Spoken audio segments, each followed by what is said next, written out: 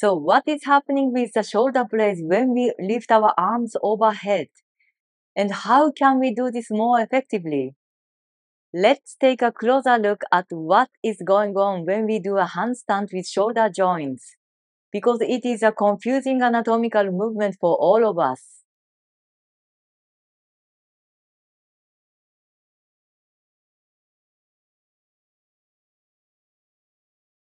Hi everyone! Welcome to another video. My name is Yasuko. In this video, we will take a closer look at what your shoulder blades are doing, how it moves, which muscles are working, and how you can practice handstand or advanced arm balance postures. The principle is all the same. The goal is to stabilize the shoulders and still keep the mobilization of the shoulder joints. Let's get started. Scapular mobility. Many muscles play a role in stabilizing and mobilizing the scapula. The two key muscles of scapular stability are the rhomboids and the serratus anterior. The rhomboids pull the scapula towards the spine, which means retraction, while the serratus anterior pulls the scapula away from the spine around the rib cage, and that is protraction. Protraction is sliding scapula towards the lower rib cage by rounding upper back. Moving the scapula each other towards the midline of your spine is retraction. As you can see, I keep the neck nice and long to create a space and avoid weird tension in neck area. We don't hike it up, just soften your neck muscle and create a space. Now I switch the movement in diagonal rotation. This feels so good, especially if you have stiff shoulders. Just try it out.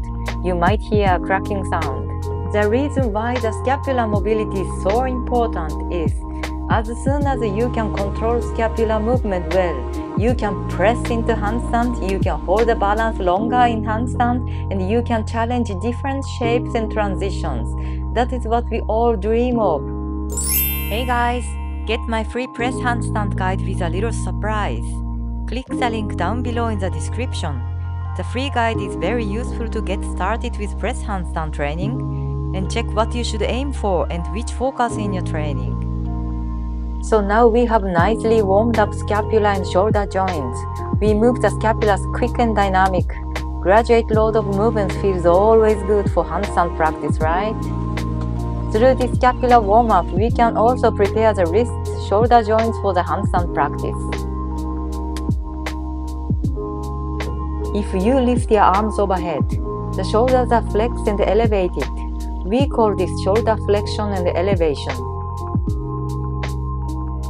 If we rotate our shoulders externally, what happens here is that the lower arms also rotate outwardly, and as you can see, the palms are facing up because it's a natural movement.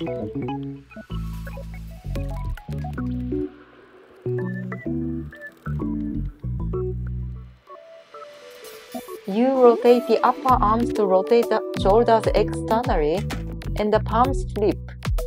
What we here need to do though for a handstand is, we need to place our palms on the floor, so the palms need to be turned facing down. Let's summarize everything. When we do a handstand, scapula needs to make a rotation and move a little bit apart to lift your arms overhead. Soften the muscle in the neck and take the inner border of your shoulder blades down and the outer borders up. Shoulder external rotation and elevation is the action of lifting arms overhead. When you don't rotate your shoulders outward, you cannot raise your arms properly. So this is the basics what is happening in the shoulder joints. I hope this video can help you a bit to understand what is going on in the shoulders when you go upside down, and you can adapt it in your practice. Thanks for watching, and I will see you all next week. Enjoy your practice.